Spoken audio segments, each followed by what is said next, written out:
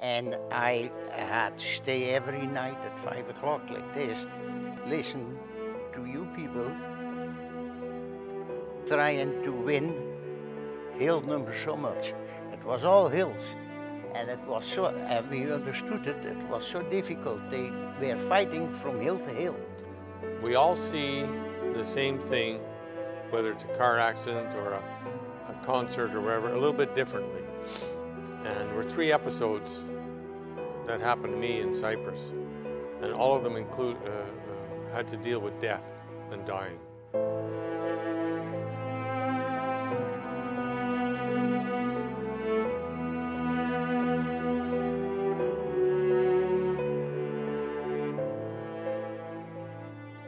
We lost our uncle in the First World War. His name was Fred Halliday from Pembroke. He was only 16 years old. He joined in Pembroke Armories. My grandmother took him out because he was too young. He left and went to Renfrew. My grandmother made a decision that, well, if he wants to go in the army that bad, we'll let him go. When he was going to be 18 years old, we got word that he had died, got killed. We had no idea where it was, where he was buried. And just in the recent years, we found out where he was buried and his name on the tombstone, and people from Kingston got it for us. Since then, my mom and dad has passed, and my dad left me this because he knew that I'd be one of the 15, which there's 13 boys and 2 girls, and there was 4 of us in the reservists, and if there would have been something go on, we would have been gone too.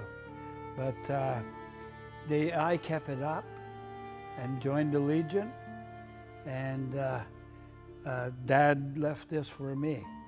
So it's a real privilege to have this, although it does bring back memories.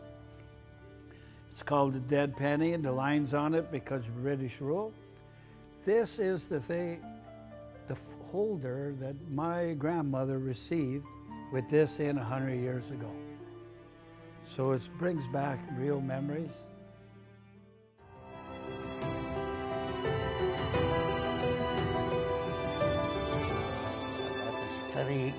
I'm glad you asked that question, because I was 17 years old in Holland when the war was over. And Holland had been in that war since 1940. That's 5 years. And we had been 17 in 45. I know a lot what happened in those 5 years. And the last year was very important to everybody in the country, because that was the year that we were going to be free. And I say this loud and clear, it was the Canadians that made Holland free. Not because I'm here and you're Canadians, but it was like that. And they have been fighting from the left side by the Schie up to Nijmegen. And then the war stood still. The whole winter of 44, the war stood still as far. And I lived in the south, which was lucky, because I was free in September. And the rest, till the rivers were free, but the rest was still under German occupation. And in those last months, the country, there was nothing to eat anymore. Not for us, we were free, but the rest. And it was the Canadians that end March 1945 went up and made the rest of the country free. And in those 4 months, 5 months, more than 10,000 Canadians died. That's just dying. And you know, I can look back at that, and I have the greatest admiration for Canada and for its people, because we have definitely seen what you people were made from. And we have definitely, when I came to Canada in 1952, I could choose between Australia and New Zealand. I never had to think for 1 minute, because I know the Canadians, I know the people. And when I came here, I have looked at this building as a church. And not many people have done that. I not have enough. Here, those people who came together and who had been 3 years away, 4 years away sometimes, and when I looked in their faces, they looked in mine, and they know exactly what I thought, and they know what I thought from them and how they talked about me. And it clicked. And now sometimes they say Holland and Canada, that's all one. It is one, and it always will be one. And there never will be a time that the laying of the wreath will be forgotten by any Dutchman.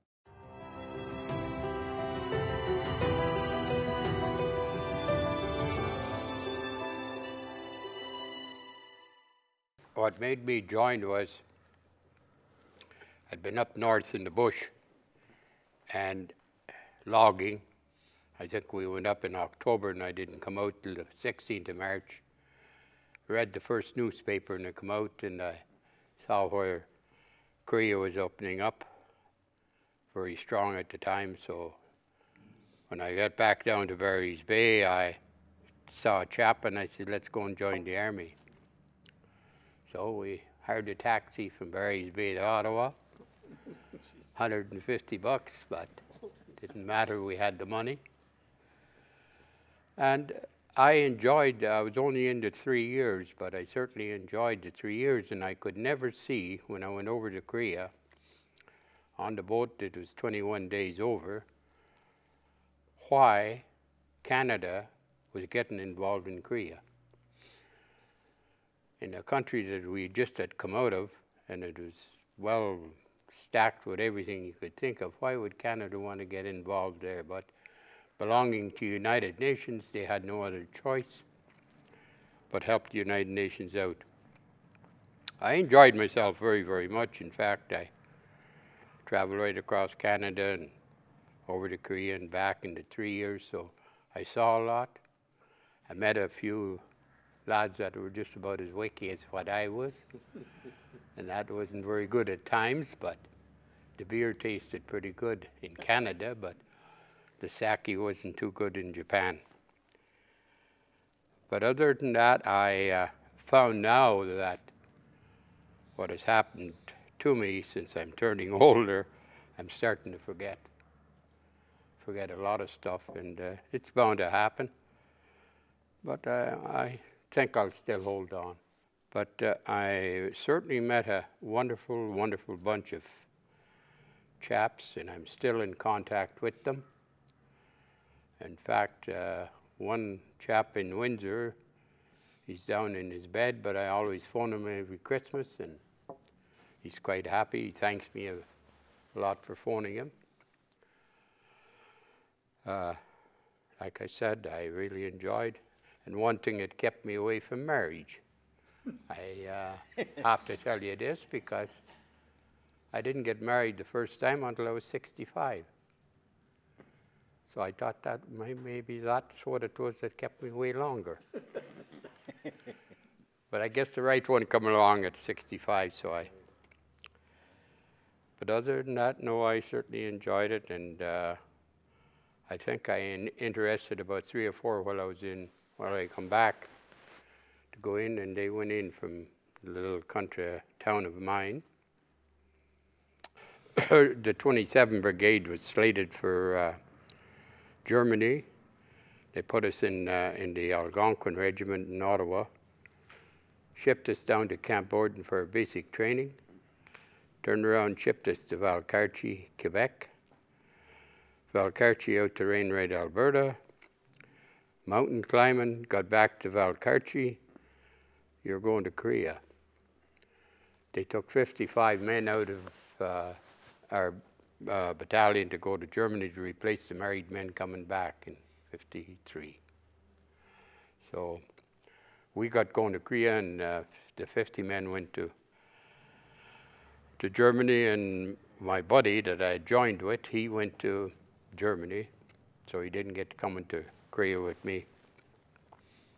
But other than that, I certainly enjoyed the 3 years I was there. And one thing I liked about it, and I'll tell you, I liked to put the thumb up and hitchhike. I hitchhiked many times from Quebec City to Barry's Bay and had a nice holiday in Barry's Bay. I'd do a good drunk. But it was really good. That time they'd pick up uniformed people on the road, eh? I had a band for 4 years, and I got tired of playing. The nightlife was getting to me. And they had the SMPT course, Lanark and Renfrew. And they were paying $35 a week and it was a 6-week course. So I went in and I learned how to march and that, and I said, I'm going to join the Army. And that's what I did. I went, 5 of us from around here went down together. And I had 3 openings. I had the Van Duys. They were going to send me there, but I couldn't speak French. He said, you are French? I said, I'm not. Not with the name of Jones. I said, I'm Welsh. And I had the 1 RCR or the Queen's Own Rifles. Well, my brother-in-law was with Ambrose in Korea, and he was wounded there. And he told me, he said, you're going to join 1 RCR. He said it's one of the best regiments, so I did. I joined in '62. I went to Germany and just got out of depot and right over to Germany, '62 to '65. Come back. I was stationed up in Ipperwash, back to the battalion, then first time Cyprus, it was '67, and then in '69 I went back to Cyprus. And like he's saying, there's few things there that we've seen that it gets at you, but you're in the Army and you keep it to yourself. Suck it up. Suck it up, that's what we were told. Because if you started anything, you were sent back home. So, when they were sending me back for the 3rd time, I had my wife said to me, if you go, I won't be here, so I got out. I did 12 and a half years. I only had 12 and a half years to be pension off. I would have been 45 years old and full pension, but it was the best move I ever made was to get out. But my 12 and a half years, I don't regret a bit of it because I learned. I learned a lot. Discipline was the first thing I learned. And the second thing is, like he was saying, you got a buddy, you work together. Teamwork is that what you were known as, teamwork. And the guy beside you, you always depended on him, like he depended on you. And like I said, I'd go back in again tomorrow if I could. My dad was Second World War vet. My grandfather was First World War vet. My uncle was in the military. He was Air Force. I had neighbors that were in the military. And one day I just said, this hunting for jobs, like everybody says, like wandering around, making no money and not having a steady job, well, it got quite interesting, so I decided, why not? So I joined. I go to the recruiting office. They gave me a bus ticket to Halifax because I'm from Yarmouth, Nova Scotia. Go for your medical, send me home for Christmas holidays, then they said, well, you got to be back here on the 1st of January. Okay, 1st of January is a blizzard. Of course, I'm a greenhorn and don't know nothing about the military. Show up on the 2nd. Sergeant looks at his watch. You're a day late. Well, what am I supposed to do? I can't regulate the weather. And they shipped me off to Gagetown, Black Watch Depot. Did my basic training. Finished that, went into 1st Battalion Black Watch. Did an exercise that summer. That fall, I was shipped off to Cyprus, like everybody else here pretty well. Yeah. And off for 6 months. First month, I'm sitting on an outpost, and all of a sudden they said, well, you're going to work in an office. Well, I quit school because I hate paperwork. So here I am sitting in an office with 6 or 7 other people. What am I supposed to do? Well, you are now a draftsman. Well, I guess I can draw pictures. So I went with the eye office for a spell. And in April of '68, we come back to Canada, back to Gagetown, worked in the eye office. One day the regimental sergeant major walks in, he said, what do you think about going to Germany? I said, what's going on in Germany? He said, well, doing rotation. I says, who do I go to? Well, you're going to the RCR. So I went to 2nd Battalion RCR, stayed there for 2 years, got into the paint shop, working with pioneers, sign painting. So all of a sudden they come out with the bright idea, they're going to form 3-Mech Commando. So what is 3-Mech Commando? You're a mobile organization, they're air mobile. So they got the big parachute and the wings. I'm painting a sign, and they said, you going to airborne? I says, no, I'm not. I want to go back to Canada. So I come back to Canada. Where am I going? Came here to 3 RCR Petawawa. Come here to Petawawa. Here I am off to Ottawa during the FLQ crisis that everybody worked at also. So like it made a very interesting concept of life, because what did I know about drafting? What did I know about construction? Well, my dad's a carpenter. I know a little bit about it. So with the pioneers, you're doing carpentry, you're doing bridging, you're doing whatever. So it was a very good experience, because different trades in civilian life, right now you need probably grade 12 and maybe 1 year university for most of the stuff that I've done. Just grade 8 education off the street and into a trade that everybody else gets paid a fortune for, and we got by. And I sort of enjoyed that. It was an interesting life. Then, of course, I decided, well, I could probably still serve after I got out. And I got out in '75 after 8.5 years. Did 1.5 years with the Lanark and Renfrew, Scottish, which is a good unit. And I was storeman for a while with them, and then there was no work around here, so I went to the Maritimes, got out of the Lanark and Renfrew, and never went back, but maybe I should have stayed. But you do what you got to do to keep your family going. All the time, in my time, there was no professional army. But when you were 19 years old, you had to go to the doctor locally, and he would say if you're healthy, and then you would get called up. You had to join the army. And in my time, that would be earlier, 9 months. But then in my time, you were in Korea. So when I came there, the Netherlands had joined NATO, and so I served right away under NATO.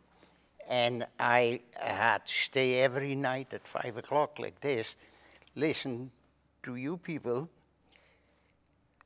trying to win hill number so much. It was all hills. And it was so, and we understood it, it was so difficult. They were fighting from hill to hill. And you know, we had to listen to that. And so, since that time was critical in Europe, I had to be in the army 2 years. And I was an engineer, and I have placed bridges on every canal in Holland, and you know, on every river. And I look back at it, it made me, I didn't like to go. Nobody did like to go.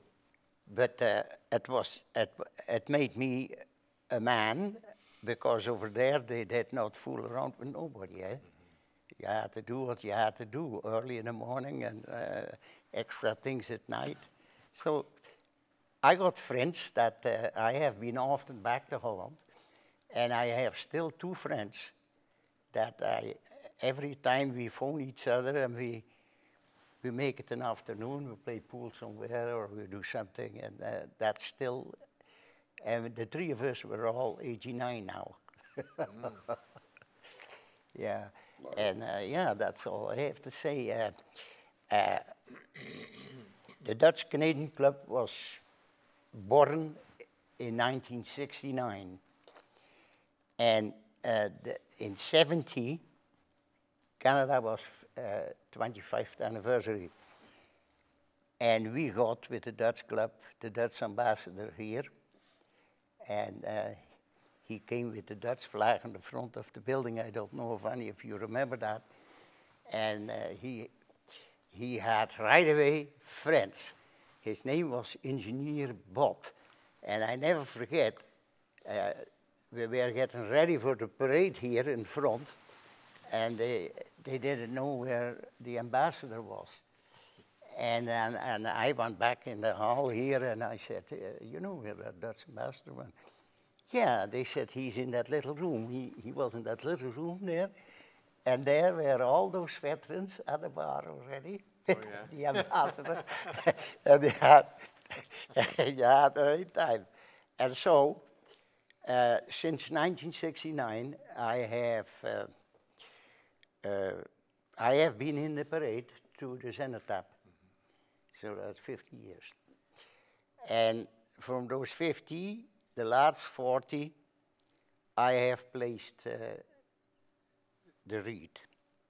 And it's not who lays them. The thing is that he's going to be late. And I can guarantee you that that time never will be over.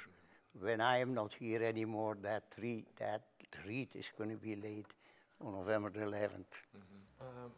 I was 18 years old, and I couldn't find any work in Montreal. There was no work to be had. It was a kind of a real slowdown in the economy, I suppose. I wore out a pair of shoes looking for work in Montreal. But I think it was one of the best things I did to join the Army was because I went to school, but during school I didn't seem to do very well. And I found out later I have dyslexia. So I went to school until I was 16 years old, and then I was kicked out. I was in partway through grade 9. But when I joined the Army, things just blossomed for me because they have a different method of instruction. And it was suited me to a T. Because I couldn't read very well, I didn't have to, because the way they instruct in the Canadian Army anyway, it suited me in that I was able to learn. But the whole attitude in the Army is that you're going to learn. you're not going to fail. And so, and you become, immediately you become working as a team. You're never working alone. You're always working as, you know, a two-man team, a three-man team, you know, whatever. And it goes that way right through the military. So I was learning and learning, and I just loved the military. It was great for me. So I joined because I was looking for a job, but I'm really glad I did. Oftentimes, and a lot of people forget that peacekeepers face many, many challenges. And we all see the same thing, whether it's a car accident or a concert or wherever, a little bit differently. And there were 3 episodes that happened to me in Cyprus, and all of them had to deal with death and dying. And I didn't realize it at the time, but it had affected me mentally. And when I got back, even though I loved the Army, I got out about 1.5 years later. And I didn't know why until 2010 when I was diagnosed with PTSD. And that's when I look back, and there's all kinds of touchstones. I was hospitalized with, they thought it was a heart attack, but it wasn't, it was anxiety. Have to do with PTSD and anger, and I was a binge drinker and stuff like that. So at first I thought, geez, that's too bad that I got out. But then I thought, no, it's good that you did get out, because it would have got worse, being exposed to more traumatic events like Somalia or Bosnia or things like that. So I enjoyed my time in the Army, and since I've been out, the Canadian Guards are no longer. They were disbanded. And, but I've become very much involved with the Canadian Guards Association, as has Ambrose.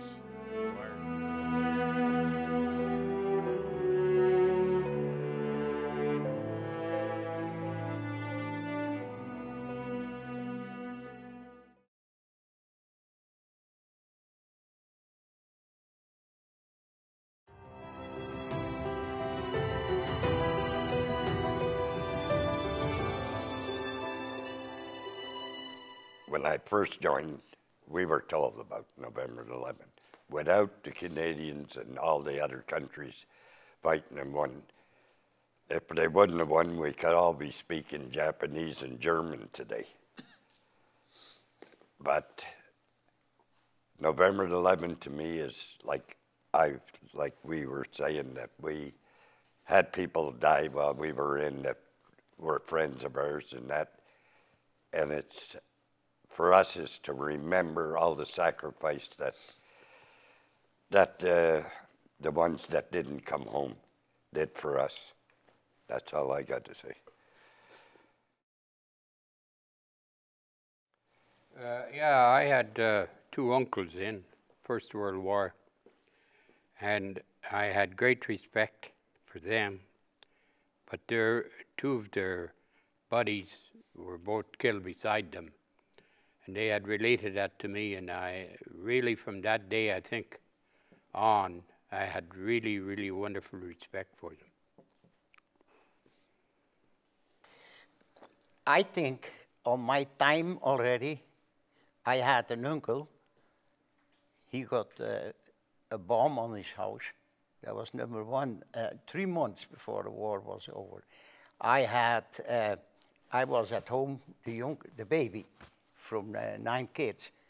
And so I had 4 brothers, and 2 of them were in the war in 1940 against the Germans, but that war lasted only 4 days. Mm-hmm. They runned over it like nothing, eh? So there were 2, and then after, 2 sisters were married, and them guys, they were in the Dutch army during the war. And, you know, if you have been there 5 years, and if you have seen everything,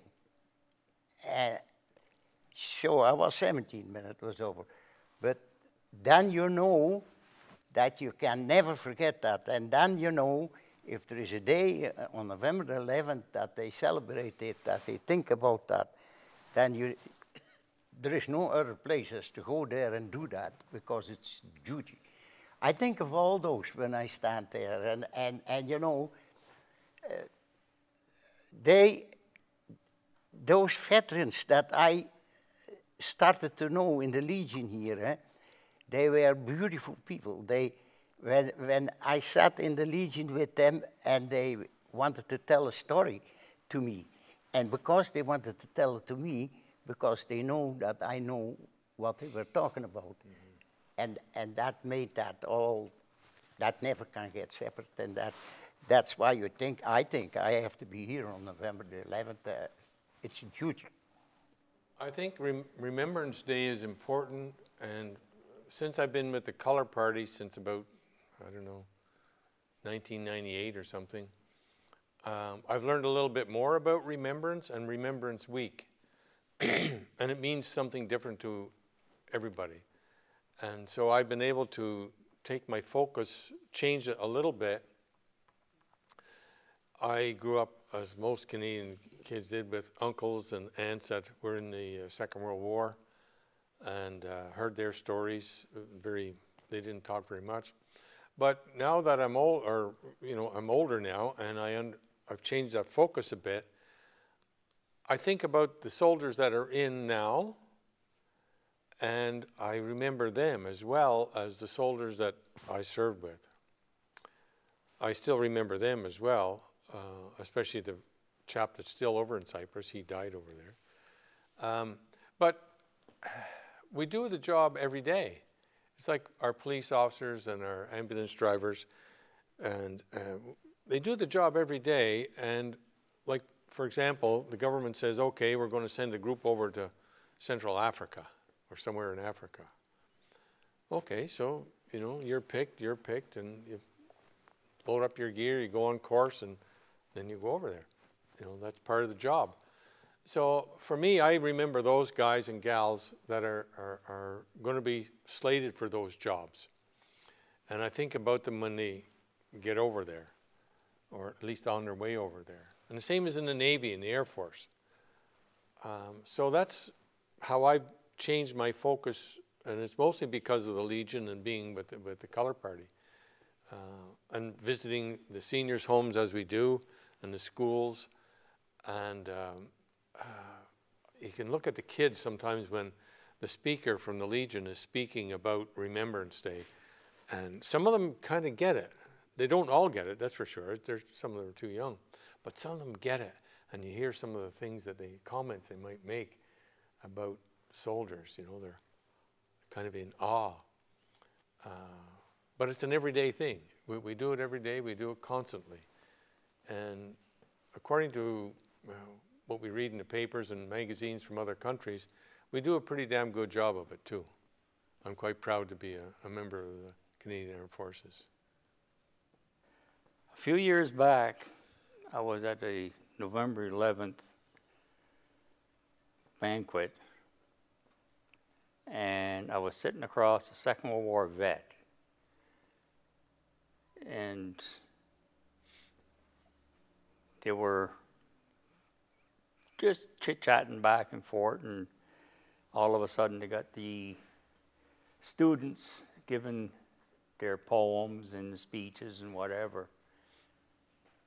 And all of a sudden I looked across the table, and here's this man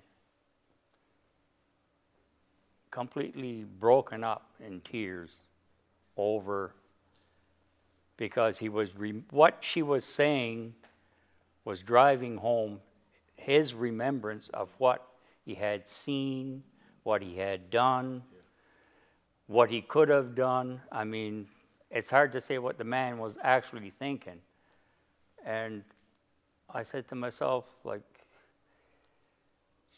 I lost friends in Germany. Like, I remember how it affected me, because you're working with these guys every day, and all of a sudden, like, they're not there no more. It's almost to me, it's almost like losing a member of your family. Like, you start thinking back to Remembrance Day of all the people that went over. And I mean, they were like all of us, all volunteers, to go to a foreign country and give up their lives for the safety of other people. I think that's a pretty big burden to put on your shoulders. And that's what I see about Remembrance Day. It's a feeling that people are out there saying, you know, like, why are these guys going over? Well, in their hearts, they feel they have to do their part to stop what's going on in the world today. And that's, for me, that's what Remembrance Day means.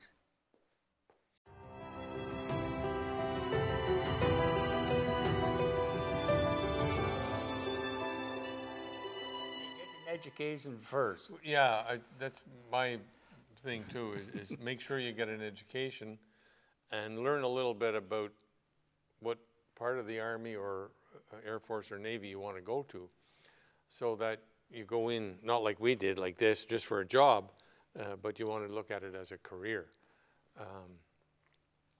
And I think you alluded to this earlier, about you have to have a higher education now to do the job that we were doing before. Like, you know, you have a grade 9 education or a grade 8 education, and you do all these things, and now you have to have, you know, a college degree of some sort. So look into it first. Do a little bit of research. Don't just pick up off the street like we did. But it is a good career. It can and would be a good career for lots of people. I'd do it all over again if I could. I would too. But not for the money that I was getting $44 every 2 weeks. That's right. $88 a month. Yep. Yeah, we were driving Cadillacs.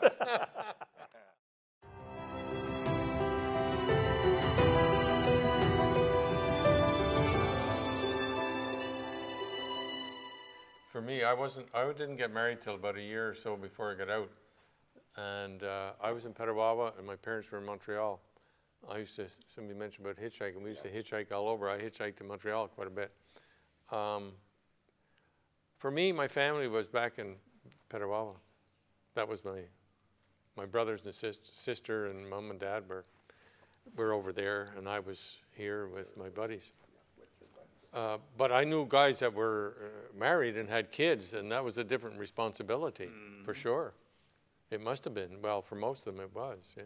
Well, I had a stepdaughter that was very young when I met her mother, and it really hits home. Like, you go on exercise, you're going to Norway, you're going to Denmark, you're going to Germany, you're going here, you're going there on exercise, and you come back home and you walk in and your wife says, "Daddy's home," and the kid looks at you and starts screaming that she's afraid of you. It sort of makes you think quite a bit. That's one of the reasons why that I got out when I did get out, because I'd come home. It wasn't, "How long you home for, Dad?" was, "When are you leaving again?" It's a good life, but it's a hard life in some aspects. Like infantry is a trade that you're here today, you're gone tomorrow. So you take it with a grain of salt. Either you put up with it or get out. I mean, there's not much choice, but like, maybe I should have stayed, maybe I shouldn't. Like, I keep putting that in the back of my mind for the last 40 years, so I'm still here, I'm still surviving.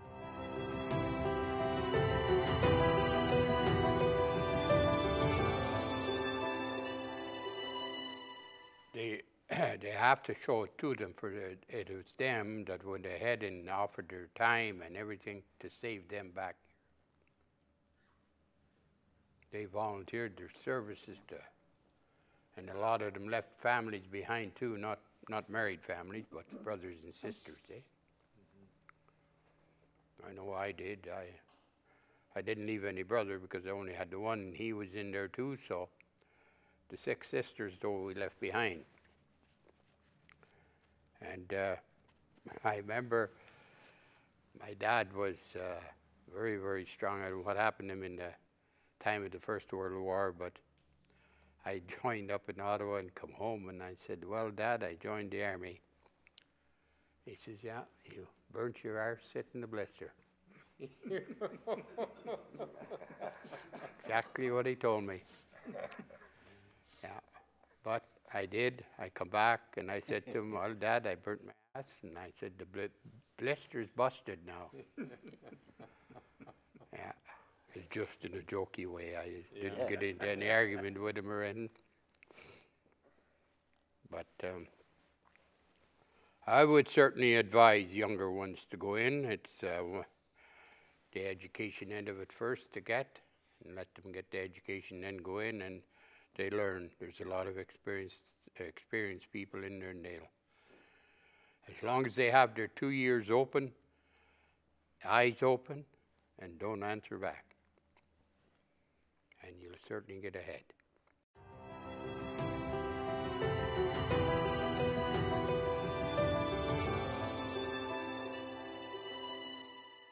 When we were in Cyprus, I was with the dance band. Like, we formed a dance band between the pipes and drums and whoever could play music. And they asked us, you know, we'd like a dance band. So at that time was Motown. That was the big thing. So we were playing for this wedding. And anyway, there was a bunch of women there, and of course, everybody's having a grand time. So one of the lads had an escort with him. So the lad was pretty well up in age compared to what we were, and probably, you know, late 40s maybe. But everybody called him the old man, eh? So this young lad goes up. He goes to the escort and he says, do you mind, sir, if I dance with your daughter? Well, put it this way, the next day the poor lad had more duties than he could afford to do. But we thought it was pretty funny, like, you know, but the old lad didn't. It was pretty hilarious, but you always find something like going on like that. There's always. Plus, we had our mascot. I don't know if when you guys were there with the donkey. Yeah, we had Charlie McBurrow. We had sitting on parade. They always had the mascot down at Onisha Farm, and of course, this donkey likes eating cigarette butts. So the guy who's in charge of the donkey for the parade would fill his pocket full of cigarette butts, eh? Well, at that time, we were just coming out with the combat gear. Of course, he's got his pockets full, and poor donkey ate all the cigarette butts. Well, there was nothing left for the donkey to do, so he tried to mount the soldier. And here's the sergeant major. Here's a sergeant major kicking the donkey in the gut and trying to get him off his shoulders. It was a pretty hilarious thing. I was a photographer. I never got a picture of it. I was laughing too hard. Oh, my God. But there was a few things going on over there that was hilarious, but it never got recorded. What about you guys? Well, the most fun I had was the year I was on the cross-country ski team, the biathlon team. Again, going back to where we were talking about young people join because you're going to learn all kinds of stuff that you'd never learn on Civvy Street. You wouldn't have the opportunity, you know. But so I learned to cross-country ski, to race, and with a rifle strapped to your back. And I still cross-country ski today. And so, but it was fun doing that and learning it. But we also had to train the other guys, the infantrymen, on the bangy boards. Everybody remembers the freaking bangy boards. So we had to do that, but we skied pretty much 5 days a week, at least 3.5 anyway, and then we did the gym and stuff, and then did training with the other guys. But when you mentioned about the being on parade and a fun time, it was New Year's in Cyprus. And I don't know who came up with this idea, but it was going to be a sports day down in Camp Trudos, which became Camp Maple Leaf.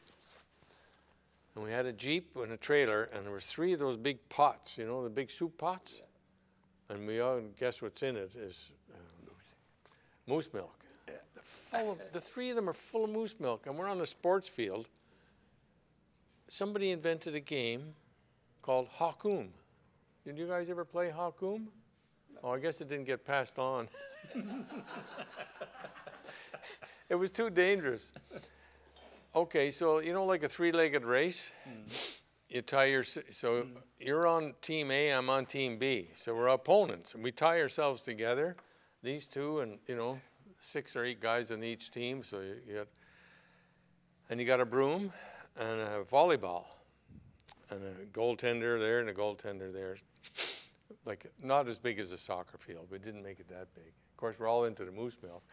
And so you're trying to get down and score, but the guy beside you, he wants to score the other way. So, so you'd see one of the guys, he'd go, whang! And he'd have to drag Buddy with him down the field because he just knocked him out. And I don't know if anybody ever scored. Well, that went on. I think we had 2 games of that. And then the moose milk got distributed to the officers' mess and the sergeant's mess and the men's mess. And of course, everybody now and again drop another 40 into the. So that was a fun thing. Hakum, I'll never forget that. I have to tell you first, when I was in the army, we had a gulden a day, and that was 7 a week, in 1949. And then you have to think about the camp was not a camp, it was a building with 100 boys in it, 3 rooms from 30. And then at 7 o'clock we could go out, but at 10 o'clock we had to be dressed before the bed or in the bed. And one evening we went playing pool, and it was 5 to 10. And if you were not there, then the next Saturday you couldn't go home. Oh. And so we had to be there. We come out of that little bar, and there were 2 women. There were 3 women, and we were the 3 of us. And we whistled them. And they came with a bicycle. And there were women bicycles. And we all had a women bicycle, and the girls were sitting on the carrier with the legs crossways there. And we went all the way there to make it home before 10 o'clock, you know. And that was all we wanted from those girls. Actually. That's all you want that night, drive home. It was not their idea, actually, because they asked us right away if they could see us the next night. We went the next evening looked through the window, and they were there, but we never went out. Oh, my. Bashful. I'll never forget over there in Korea, we weren't allowed to have rum. All they'd give us was beer, but they'd only give us 2 pints apiece. So we watched when the beer truck was coming in, and we took a whole case. We turned around, there's 3 of us, when we turned around and drank the whole case and broke the bottles up and buried them into the ground, and the 2 officers in charge of the booze was running around looking for a case of beer. They're still looking. They're still looking yet. The glass is in the ground there in Korea, yeah. But we didn't get any more rum anyway, and they certainly watched our camp that we didn't get any beer either. They knew we had it, but. And coming back I'll never forget this one. After we got off the boat, they just tramped us right onto the train and out of Seattle, Washington, and we were asking the officers when they were going to stop, and we'd have a walk around. Oh, you'll get out in Calgary. We'd walk around Calgary. And we had a chap from Calgary that knew that where we were going to be stopping. He turned around and he got off, got the taxi to get 2 cases of beer, brought him back.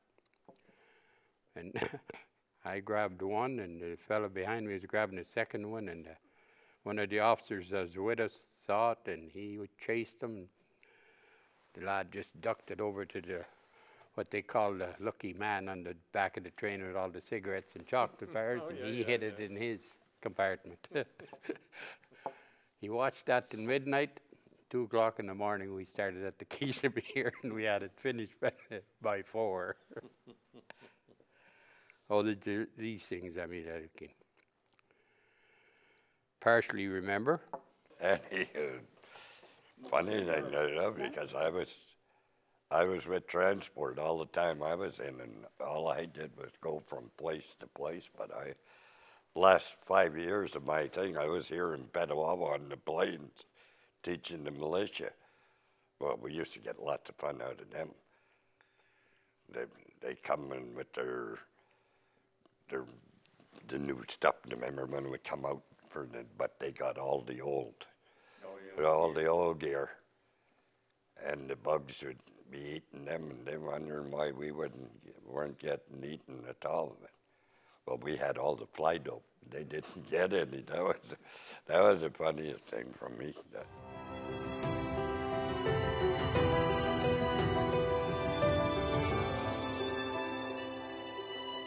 I would like,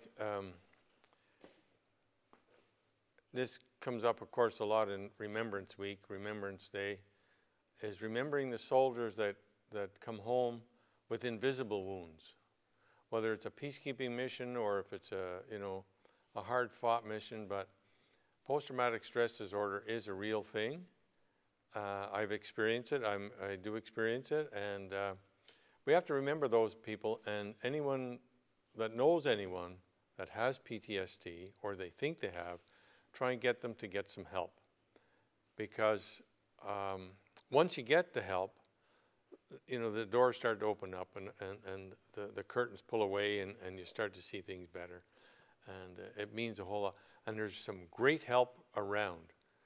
The Royal Ottawa Hospital in Ottawa has some fantastic people. There's a special place for veterans at the back of the building. There's a special building there that we can go into, and the psychologists, psychiatrists that come up here to serve us, they're really good people. And Veterans Affairs over in the mall, bunch of good people working in there too. They're really #1 as far as I'm concerned. Answer your questions, help you fill out forms. So for the vets that are out there still suffering, come on home, we'll help you out. At the Legion Branch, there are service officers here too that can help out. We have to keep on doing what we're doing. Earlier you asked going in the army what to do. The cadets, I think, are doing a tremendous good job when I watch them often. Any parent that has a boy or a girl, I don't know, they could let them join the cadets. And then the boy itself would like to find out if he liked it or not. That was a good start to find out if he really liked it or not. And they're giving them an education. I have been here that the cadets were bringing around the food and all this and that. They're simple things. At the same time, it makes their head, using their head, and they think we're doing something. And that is an education already by itself, and a good education. For a model point, it's and then maybe the boy likes it. And if he likes it, we need an army. Yeah.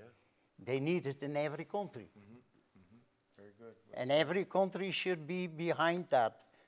That if they have help, then they should be there to help too. You know. I'd just like to say one thing, that I would certainly love to advise anyone 18 years of age and over to try out for 3 years, and they'll get a lot of experience and a lot of good way of living.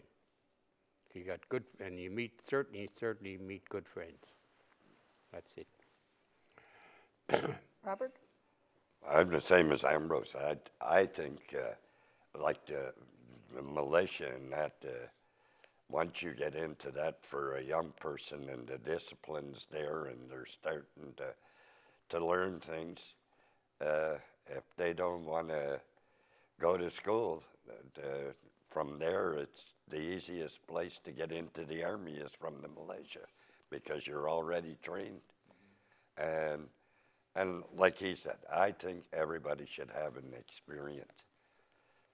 Don't have to be the 2 years or even a 6-week course, just to give them the idea of being into what it is to the discipline. That's the thing, because when we were in, you don't talk back, nothing back then you didn't, or you were doing fire pickets galore, or the kitchen duty. I know one week I peeled, I bet you 50 bags of potatoes. I was from 5 o'clock in the morning till 6 o'clock at night. I know it, yeah. Yeah. No, but it's like I said, everybody should have at least a chance to see what, like we were talking about our militia that we help here, like we help them, and if we want help from them, we just have to go and get it, and which is good, and I find the kids now, when they're in it, they're a lot more politer than they were before. Like the discipline is good.